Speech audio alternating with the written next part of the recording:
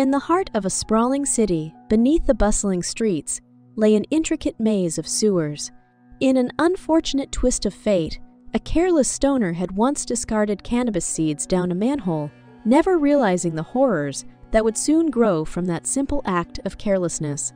Unbeknownst to the city above, the seeds found nourishment in the darkness, and with every drop of water that trickled through the tunnels, the plants thrived. Their roots spread like sinister fingers, entwining with the city's very foundation, feeding on the filth and darkness that surrounded them. One fateful day, a laid-back and slightly eccentric sewer worker named Tommy stumbled upon the hidden garden of cannabis while on his daily rounds. His eyes widened in disbelief as he beheld the lush greenery that should never have been in such a place. "Holy smokes!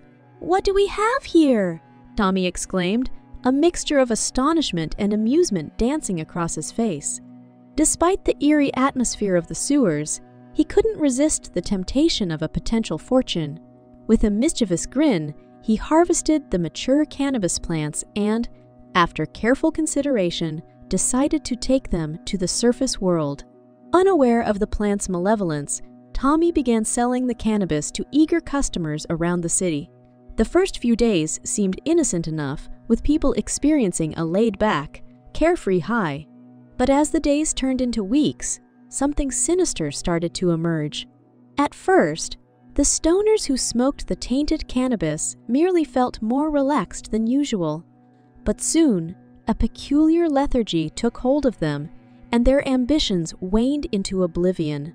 They became trapped in a haze of indolence, their lives spiraling into a pit of laziness and apathy.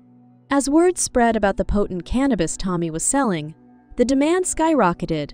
The entire city seemed to fall under the spell of the cursed plants, and people flocked to Tommy's secret stash, like moths to a flame. "Man, this stuff is something else," one of the customers remarked, a lazy grin spreading across his face. "I feel like I could lie here forever and never move again." Tommy's sales soared, and he reveled in his newfound success, oblivious to the sinister effects his product was having on the city. But as the laziness spread like a contagion, the city descended into chaos. People neglected their work, schools were abandoned, and the streets became littered with slumbering bodies. The once vibrant city now resembled a ghost town, its inhabitants lost in a perpetual haze of indolence. Tommy's amusement turned to concern as he witnessed the devastation caused by his unwittingly malevolent business. He knew he had to put an end to this madness and undo the harm he had unknowingly unleashed. Determined to break the curse, Tommy ventured back into the sewers, his heart pounding with trepidation. As he approached the overgrown garden of cannabis, he could feel an ominous presence lurking in the shadows. "What have I done?" he muttered, his voice tinged with remorse. But as he reached for the cursed plants, the very ground beneath him seemed to tremble. The roots of the cannabis writhed like serpents, lashing out with a sinister sentience, defending their unholy territory. Tommy's heart raced as he fought against the living vines, determined to put an end to the chaos he had caused. With a final surge of strength and the help of a nearby shovel, he managed to sever the roots of the cursed plants. As the plants withered and died, the curse was broken.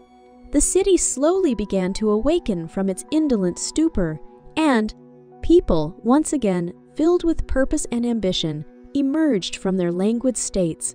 Tommy, hailed as a hero, had learned a valuable lesson about the consequences of his actions. He used his newfound wisdom to spread awareness about the dangers of the cursed cannabis, cautioning others about the perils of indulging in such tainted pleasures. And thus, the city emerged from its haze, the laughter of the stoners mingling with the relieved sighs of those who had escaped the clutches of the cursed plants. The tale served as a cautionary reminder that even in the pursuit of humor and relaxation, one must be mindful of the potential horrors that can arise from the depths of negligence.